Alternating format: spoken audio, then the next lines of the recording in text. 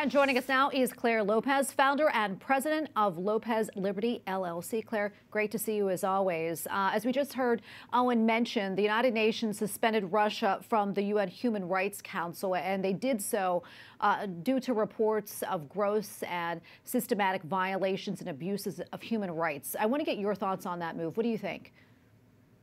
Well, even though the removal of Russia from the United Nations Human Rights Council may be thought of perhaps as symbolic, I think it matters. And this is, of course, in the wake of the reports we're seeing of horrific atrocities committed by Russian troops in places like Bucha, outside of the capital of Ukraine, Kiev.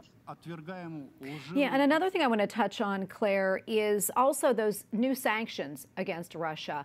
I want to get your thoughts on that, and what type of impact do you think it will have, if any? Well, you know, even those sanctions may take a while to really have their full effect.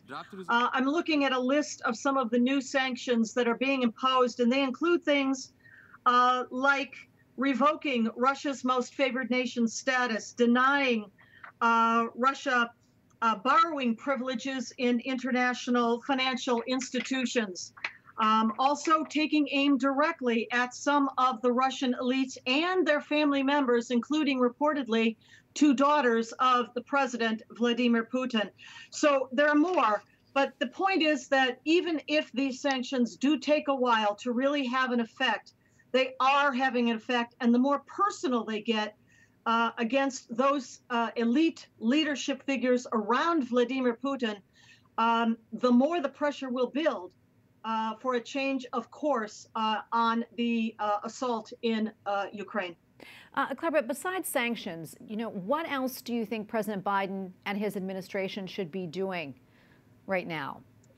Well, I mean, the one thing that has been sheltered, if you will, from sanctions by both the United States and many of our European allies is the energy sector.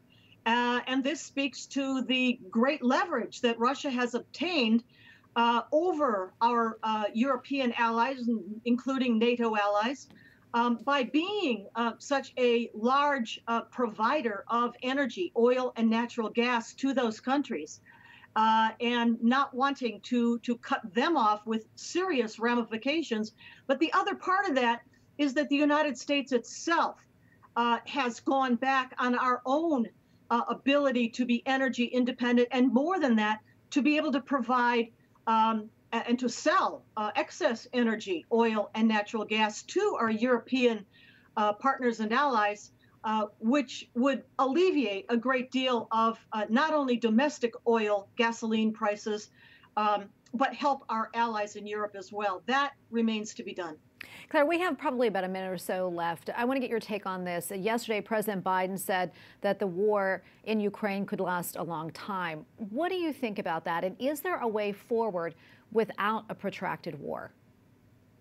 Well, you know, I regret hearing that from our leadership here in the United States, because many believe that were we to provide Ukraine with all of the weapons, the drones, the missiles, the Stingers, the Javelins, the shore-to-ship missiles like Harpoons, and those MiGs that they've requested that Poland was ready to give, that the Ukraine could be successful in pushing the Russian troops out of their sovereign territory much more quickly. So the question remains, why does it at least appear that the Biden administration is dragging its feet on providing enough of those weapons that Ukraine is asking for? Yeah, well, Clare, unfortunately, we have to leave it right there. So much more we could talk about, though. As always, we really appreciate your analysis. Thank you. Thank you.